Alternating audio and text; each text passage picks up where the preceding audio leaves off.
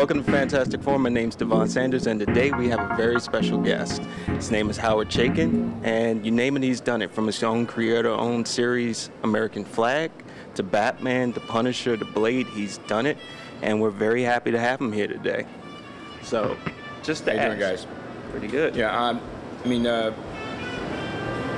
you list my credits, and I realize in listening to that to a profound extent, I consider myself the great American comics journeyman. Okay?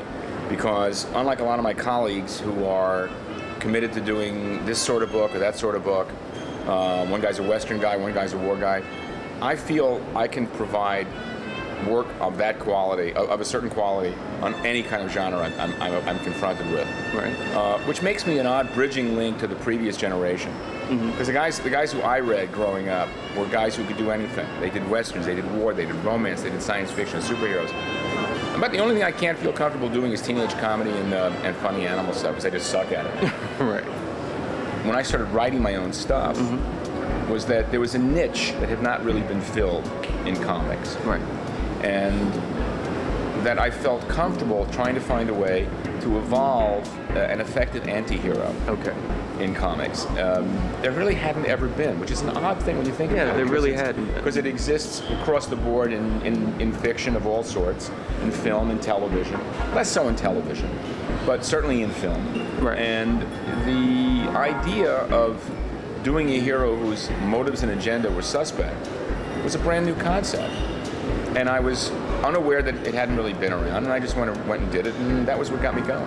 Right, because I remember back when American Flag first came out, there really wasn't sort of the anti-hero wasn't necessarily a thing that was sort of being thrown out there in the comics. As far as I know, nobody was doing it. Right.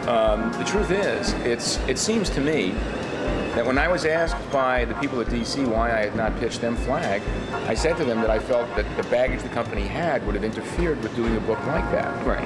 And I felt, in likelihood, it was the fact that it was done for a company like First Comics, which had no history and no baggage, that it wouldn't interfere with what had been the branding trademark of that company. Okay. So there was a freedom, a sort of oh, whatever kind of sensibility.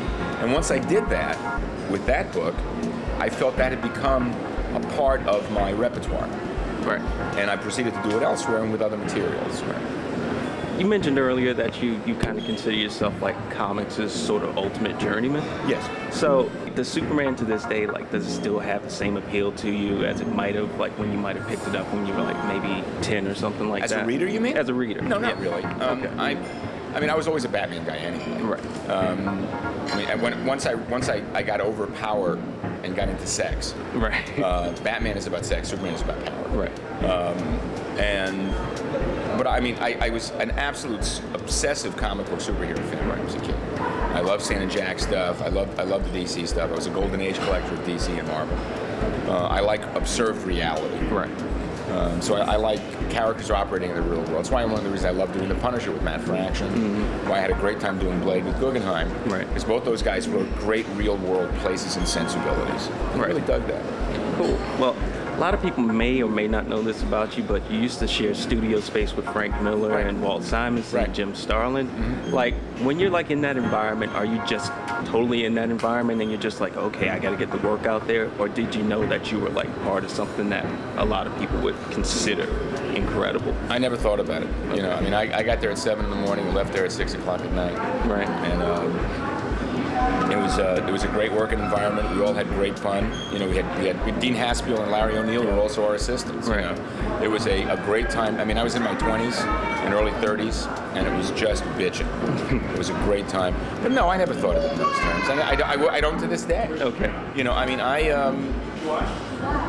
For me, my relationship with comics is, for you, it's every Wednesday at the comic book shop. For me, it's every morning on my desk. Okay. And I love the work. I like being available for the work. So I'm grateful to have the work. Yeah.